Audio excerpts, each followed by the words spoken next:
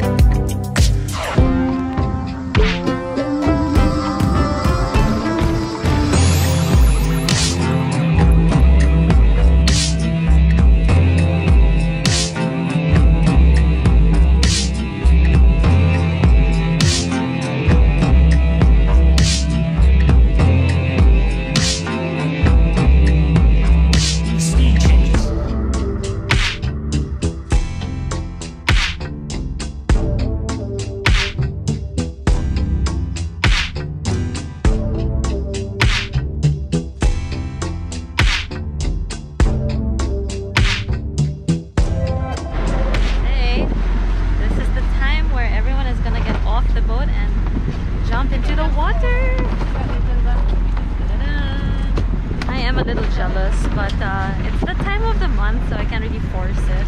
I wouldn't feel great. Oops. Put your regulator in for this one. And that's Eddie in the water. And I'm still enjoying my coffee. It's a cheat day today, so I put sugar, not just creamer. And there's Eddie. Today's dive is going to be a drift dive, which is so much fun. You guys know our equipment now better than we do.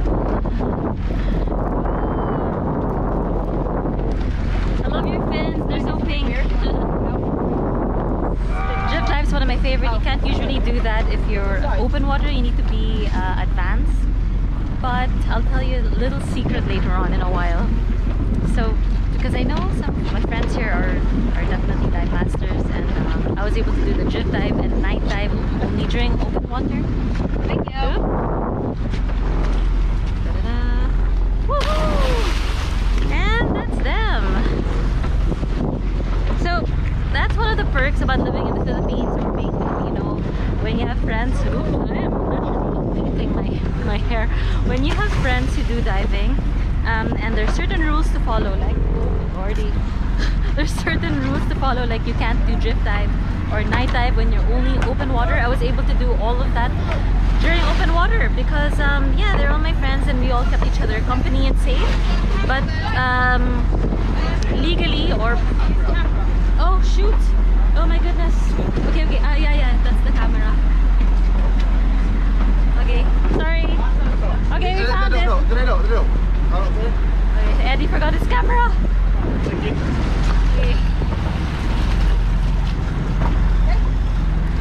Yeah, so when you basically by paper, you're not allowed to do all of that if you're only open water. You need to have enough experience, and also when you're open water, which is the first stage of diving, you're only allowed to go, I think was it 18 meters deep if I'm not mistaken, but again, because my friends are divers, we were able to go down to 30 meters, which you're only able to do on the second level, which is advanced diving. But for now, there's gonna be 4 of us on the boat. Everyone's just chilling out here, and we're gonna enjoy some coffee, and then just wait for everyone to finish diving. It's gonna take about 40 minutes to 1 hour for the first dive. And I was saying drift dive is one of my favorite dives because you're just basically not doing anything. You're allowing the current, to move you through the water. So drifting, I suppose, you're drifting in the water. Oh, it's just amazing. I super love Apo Island. And another little tip, I guess, if you really want your privacy or space, you can actually you can actually stay over Apo Island. Eddie stayed there for like 3 nights or 2 nights, 3 days. I was told it's kind of boring, but if you like your space, that's another thing you can do, is sleep over at Apo Island.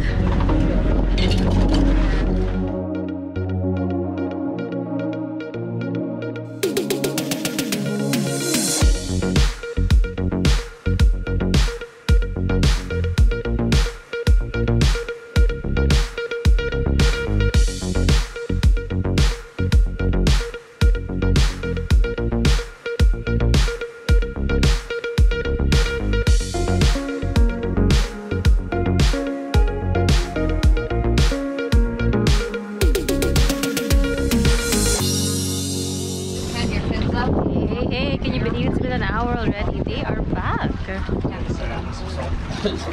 Love you, dudes. Whichever you prefer.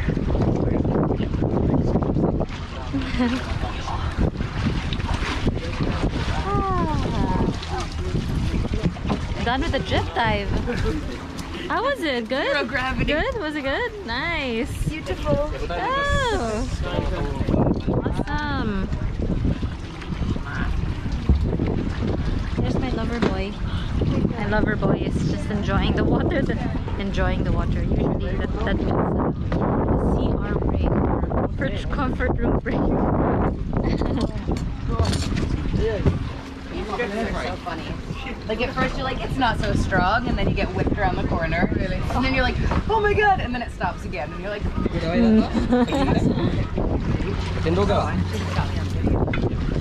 Well, it's just gone.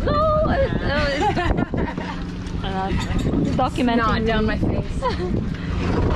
See anything interesting under? Yeah, loads. Yeah? What, like what? Millions. No, what did you see?